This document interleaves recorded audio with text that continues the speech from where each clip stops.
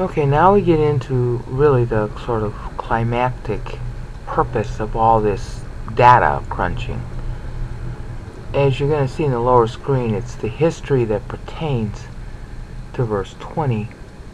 So you can see the satire of the language in verse 20 versus the history of the Eastern Empire. This is so biting, I'm really in a state of shock. And hopefully I won't cough too much. I have really bad allergies. I've had them all my life.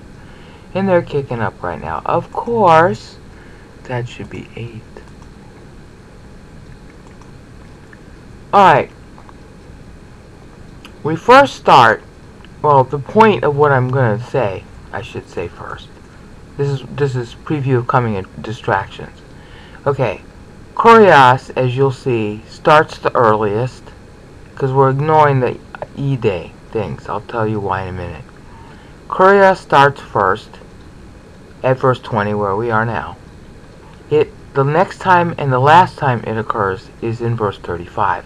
So everything between verse 20 and verse 35 has this connotation of God's overseeing it, because the word kurios is used as a bookend. The Bible has a lot of ways to bookend the text. They didn't do what we do. They didn't use paragraphs. They didn't use chapter numbers. They used keywords, and that's what we're looking at here. That's why I'm calling it an anaphora. And I'm going to explain what that particular keyword means in a minute with reference to the text, but just know that, see, this is the widest spread of time. Text and time. Alright? The synonym for it is huios. Alright? And that is in between the kurios. That's real important, like nested Russian dolls. Between the two references to huios are in verses 26 through 32. Or just 26 and 32. So the technique with these anaphora, which I learned 6 years ago from Paul, from parsing out Paul, took me a long time to figure it out, is that they use these keywords anaphorically in order to focus on a given portion of the time, and all the time before it and all the time after it is due to what's in the center. Okay, and that's Greek drama. That is the central thing that Aristotle taught in his Poetics. That's why when it says the day of the Lord, you know, we can dispute whether Aristotle invented it or somebody else, but when you see the phrase day of the Lord in the Old Testament, and then you see Revelation, which is the revealing, that's really the day of the Lord. All the Greek plays and ancient drama too, and clearly, you know, Hebrew as well. It may be first, I don't know. They had this habit of, when they did their plays or their literature, they focused on one central event, and then the story was about what led up to that event, the idea being that it was sort of planned by the gods for this purpose, for the event. And then what comes out of the event is like the result. So that when you get done with the play, you're like, oh, this one thing that happened in the center is the reason why time was what it was prior to, and the reason why time is what it is after. And you can talk to any literature scholar you want about Greek drama and how it's organized, and talk to them about Aristotle's Poetics. And Aristotle specifically said what I just told you. And I mean, you can just Google on Aristotle Poetics and read it yourself. It's a series of like little principles about if you're going to write a Greek play, because you could get $1 million if you wrote a good one. If you write a Greek play, here are the rules you got to follow. And then every year they would have something like an Olympics for plays. And whoever wrote the best play won the award and got like the millions of dollars. Okay? So it was a big commercial thing in the ancient world. And it wasn't just Greece, but Greece was, you know, most popular for it. The Romans had their own version. Because, you know, in the ancient world, if you were a writer and you did plays or music or whatever, you had to have somebody pay you for it. Okay? I mean, you had to have what was called a patron, and the patron was usually a king or a prince or a duke or some really rich person, and then they got their kudos for sponsoring you, and then you had to do the work of the play, and then they would put on the play, pay all the expenses to put it on, and everybody would pay admission, and sometimes, many times, especially in Greek Empire, it was free and compulsory. You had to go. This is how they managed the propaganda and the culture of their people. It was a really, really big deal. Okay, it's kind of like the way Hitler managed his rallies and stuff. Except that, you know, we'd like to think that the Greeks did it for a more noble purpose, but it really wasn't. Okay, that's what this is playing to. The people who are receiving this text are Greek. The text is in Greek. So it's going to talk to them in their own language and culture. And it's not that different from the way the Hebrew is constructed anyhow, which starts back in 1400 BC when Moses first started writing Genesis. And there were a lot of Greeks around then too. In fact, that was one of the reasons they had to go into the land, was to get rid of the Greek marauders. The Greeks and the Arabs hooked up to each other, and they were killing and murdering and raping everybody they could. And so God basically sent Israel into the land in order to wipe out the criminals, so she would take over. That was the whole purpose for Israel to go into the land. I mean, immediate purpose. You know, forgetting the prophetic purpose. So, you have to think about this. It's all nested around a center. And then the storyline is like what led up to the center and what comes out of the center. Like the center of history is Jesus Christ. And everything that happened before he was born was structured, and the Bible repeatedly says this, for the sake of his own birth and life. And then everything that happens as a result of his own birth and life, okay, is obviously the stuff of history. Alright, that's what this is coming from. That's why I worded these introdoc links the way I did. I wanted you to see the centrality of it. So with the anaphora, what you always look for is you look for the center. What's the center point in history?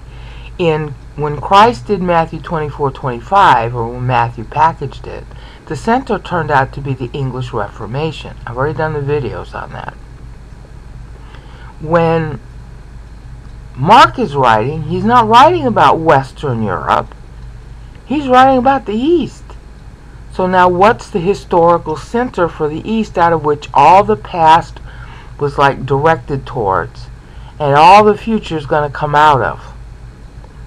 Now, what that ends up meaning is that it tells you the trends of history, because these things are still happening. In other words, once you find the center, it's saying, hi, this is the play of history. And some version of that play, of that center, is happening right now. That's why this is relevant. Okay, so, Kurios, Lord, first and last. That shouldn't be too hard to understand. Getting the wit now?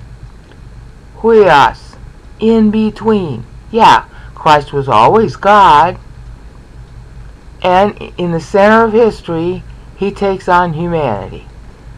So he's in between. He's God before, he's God after, and of course he's still human now too, but in between, he takes on, he becomes human. You see the wit? Okay, because it's teaching a Bible doctrine lesson. Everything in these numbers always do. This isn't some arcane code. This is just using numbers to tell the thing, to help you understand the text. Just like we have chapters, they use syllable counts. Alright? Now, since this is 20 to 35, and this is 26 to 32, then you go back to blepo, and you look for what's in between the 20 and the 35. Well, between that is verse 21, 23, and 29. And they also, all three, happen to be inside, pregnancy, huios. Now, That means outermost, God. Innermost, the seeing. 21, 23, 29. Okay? And holding the seeing is Christ. Humanity. The Son. Son of God, Ancient of Days, the guy who's going to come down at the end of the play and save everybody. Okay, so now think about what that means. You got three nested anaphora. This is the outermost Russian doll.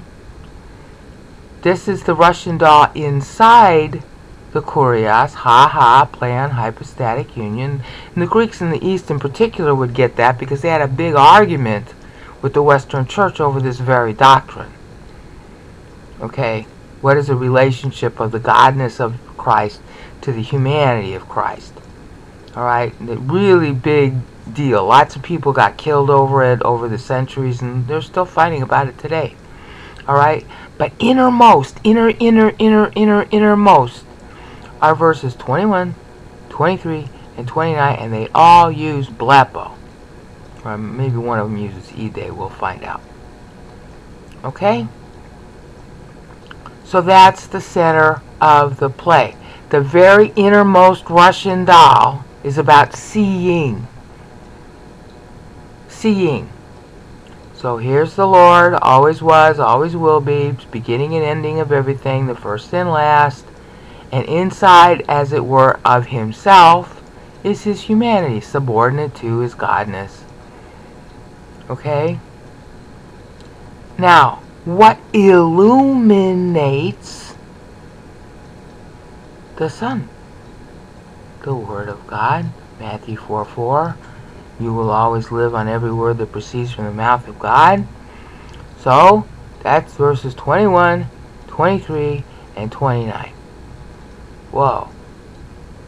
So that's the doctrinal organization of the material. It's not just, hi, so-and-so ruled this year, and another guy rules this year, and this guy did this good thing, and this guy did this bad thing. No. What lessons of doctrine are you to learn from the history? And bear in mind, this is prophecy, but once it's past, it's history. So you learn from it before it happens, and you can learn from it after it happens.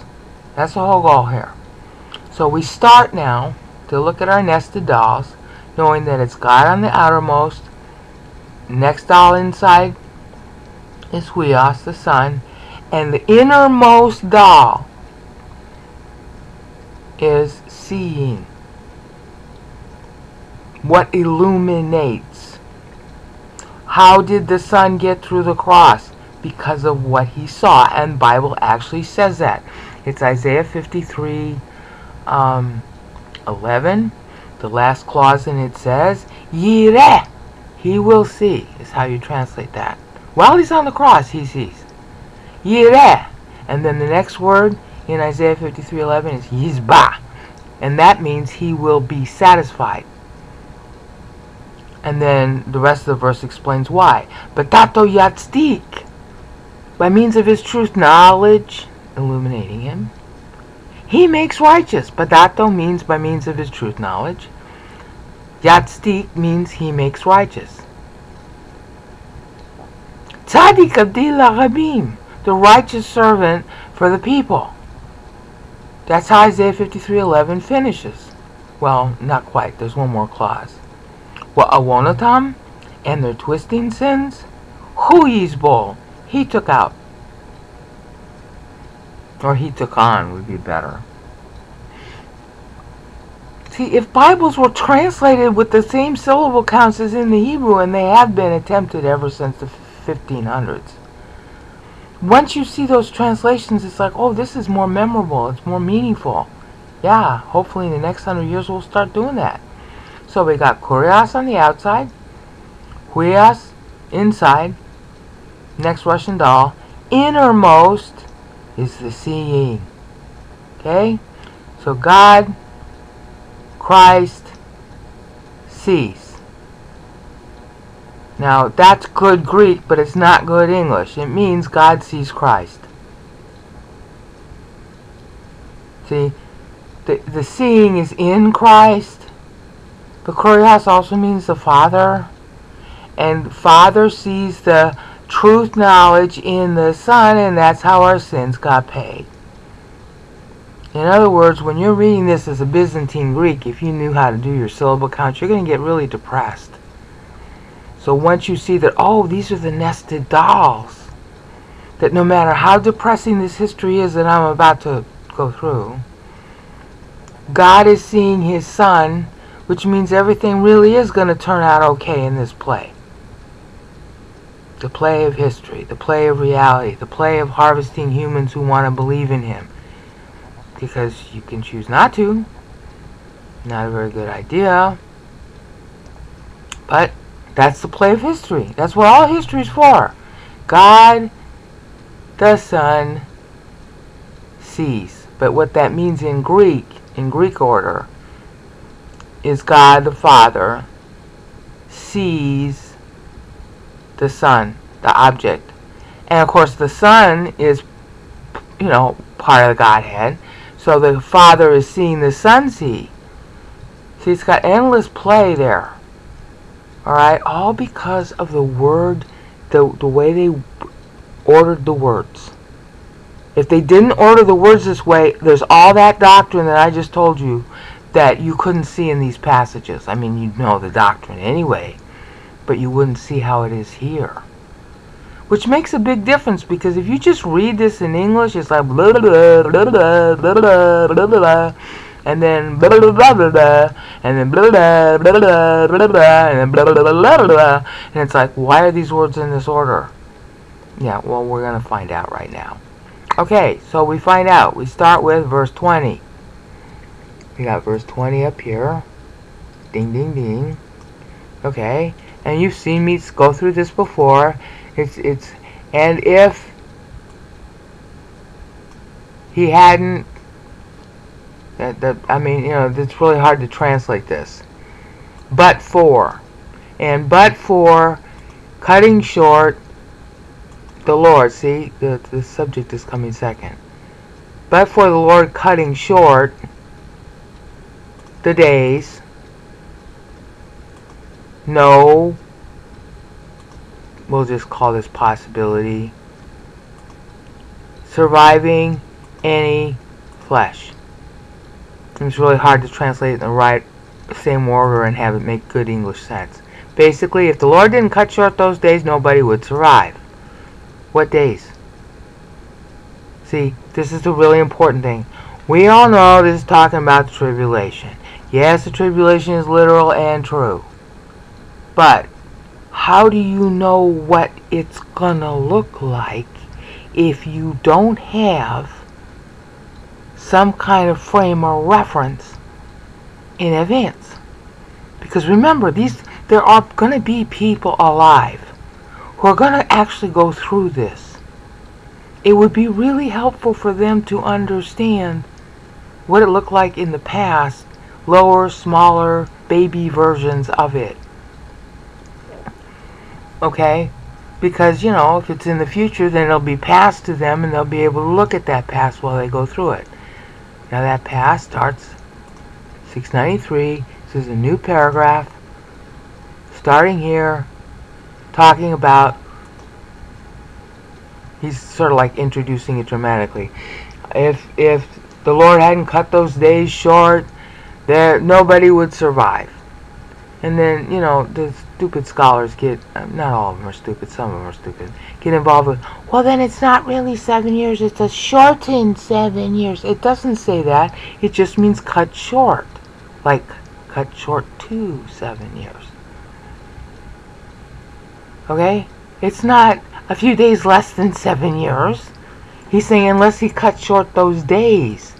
In other words, if he let the war go on longer, because it's going to end with a world war that he stops, if he let it go on one more day, then everybody would have been destroyed. Like, maybe they're all going to fire their nukes. Okay, but he foreknows what day he's going to actually come back, and once he once the tribulation starts, you too will know, because you're given a calendar of every single day, and you're supposed to count those days down, just like Israel had to do for Messiah's birth in the Old Testament. So you're going to need to do that when you're in the actual tribulation in the New Testament. So you'll know the exact number of days. But if he let them be one more day beyond what they will be, which exact number you will know from the start, if he let it go on one more day, everybody would be dead. Now, the only way I can think of where that could occur is if we had everybody fire their nuclear weapons. Okay? So, this period, therefore, starts at 694, which is 724, and runs to 716, which is 746. Now, I'm not going to go through all of that right now. What I am going to go through is I want you to see who this is, because that's the big story here. The word kurios, hopefully you know, means Lord. When Matthew uses it, or packaging the Lord's words, every single time this word occurs in Matthew 24 and 25, it means somebody who is a reformer. It means that during that period, 2 syllables or 3, depending on how you pronounce it, Matthew used 2 syllables. He said kurios rather than kurios.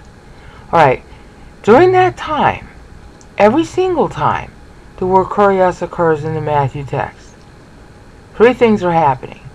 There is a reformer who, alone or with others, is busy collecting Bible manuscripts in order to create a better translation, or sometimes the first translation in a language nobody's ever done yet.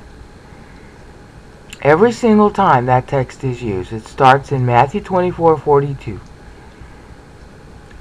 There is one exception in that Matthew text, which is in Matthew 24:50, where the reformer is Charles I, son of James I, and his idea of reforming for the sake of Bible purity is to take away the people's right to have their own Bibles and decide their own way of worship.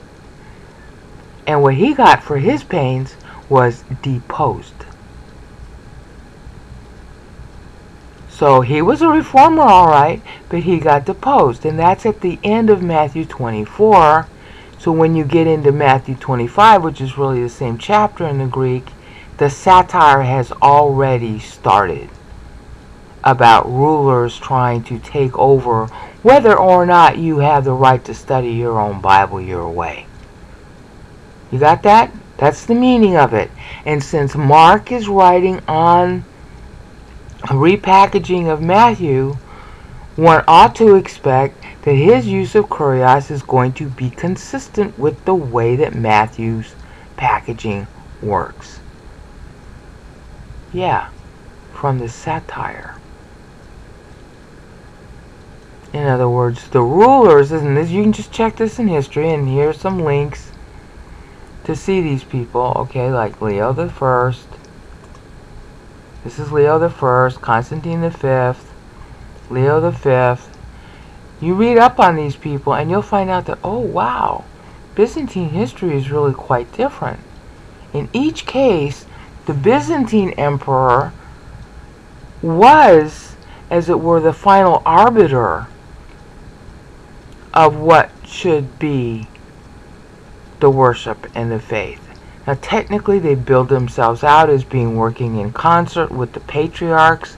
They didn't have popes, single popes. They had like groups.